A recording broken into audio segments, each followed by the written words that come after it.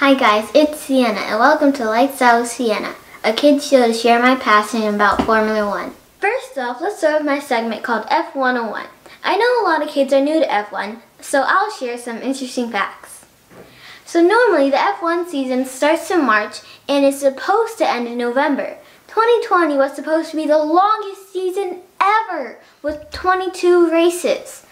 We shall see what the FIA decides to do this season. So, why Formula One? Because one day, I want to be an F1 race car driver and an auto engineer. Plus, I love all things fast. Make sure you subscribe and share with your other Formula One friends.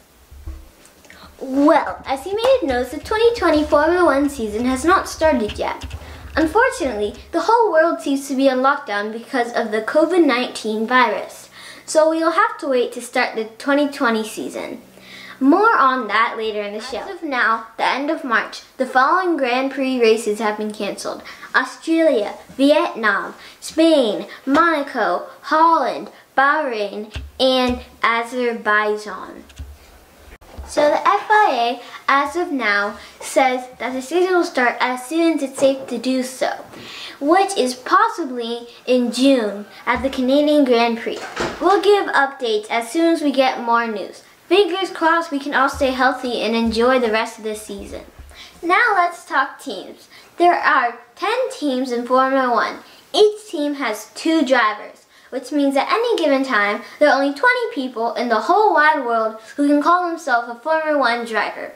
That's pretty special. Lastly, let's talk points. F1 scoring works something like this.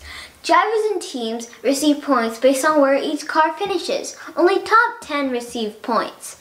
The winner receives 25 points. The second place receives 18 points. Third place gets 15 points, and 10th place only gets 1 point. Also, there's a bonus point given to each driver and team with the fastest lap of the race, if they finish in top 10. At the end of the season, they calculate all of the points and determine which driver and constructor is the world champion.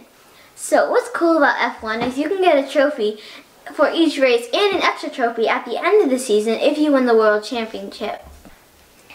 Since we don't have any races to talk about yet, let's recap what happened in the 2019 season.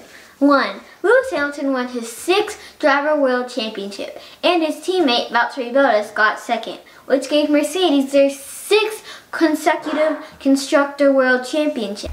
Third was Max Verstappen for Red Bull, followed by Charles Leclerc for Ferrari, which is exciting because they are both pretty young at 22 years old. So other interesting finishes was Pierre Gasly, who finished 7th for Toro Rosso, while Alex Albon finished 8th for Red Bull.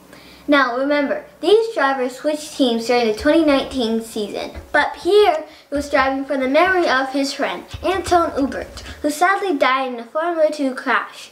So even though it was considered a motion to move to Toro Rosso, he beat Alex Albon in his best season.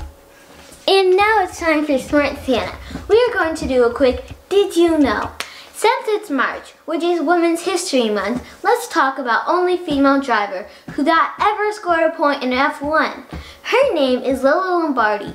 She was an Italian racer who raced in 17 F1 races in the 1970s.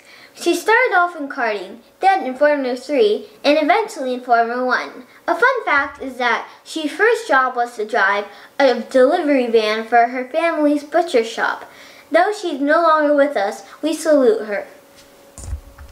That's all for this week. We'll see you next week. Signing off from F1 Sienna out.